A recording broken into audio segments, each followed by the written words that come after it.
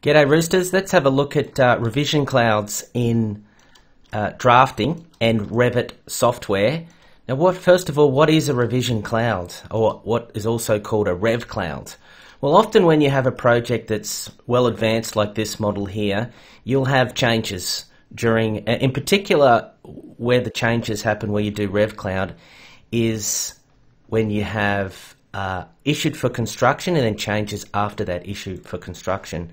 So take, for example, we've got this ground floor plate here, and we've decided that this slab's too thick. We've need to thin that down, so we'll change it to a 230 millimeter thick slab, and that changes on the plan fine. And then there's a section here too that'll have changed, of course. That just some detail. So Revit's automatically done that to 230.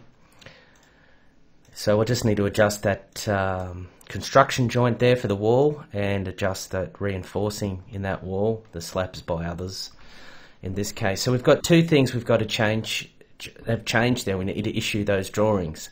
Now on the drawing, we have the 230 showing up in that slab, and in the section, it's already updated. Now we have to rev up, as we call it, those drawings. Now I'll give you a power tip here for just large project management.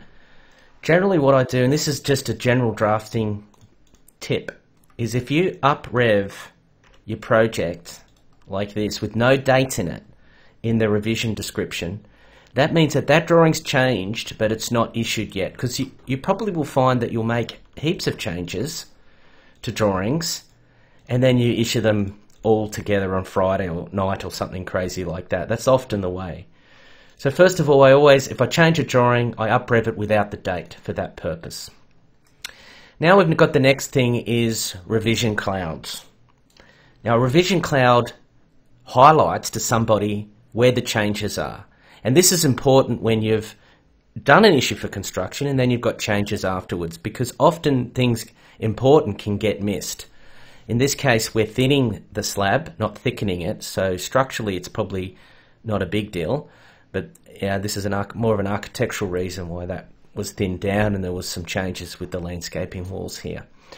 Now, first of all, in Revit, you've got in object styles, you have model objects, and if you go down to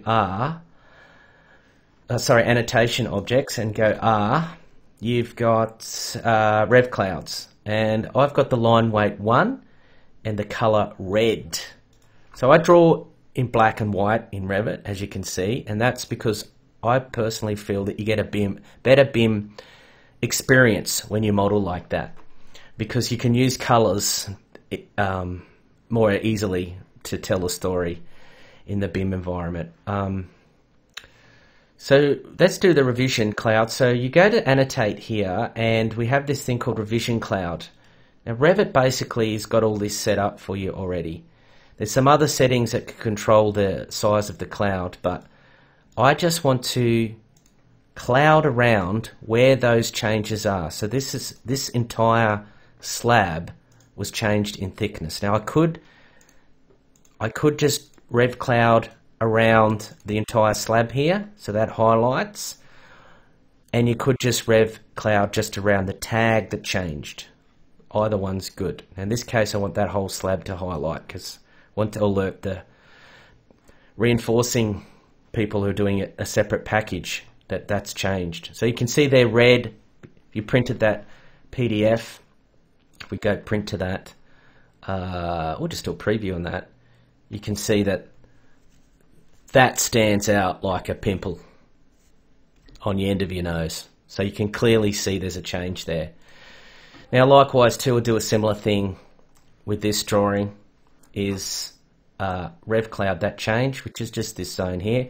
You can do line like that line, and you just do a free throw like that, and there's rectangular, and I often use rectangular too. That's quite good. It just gives you a nice square box.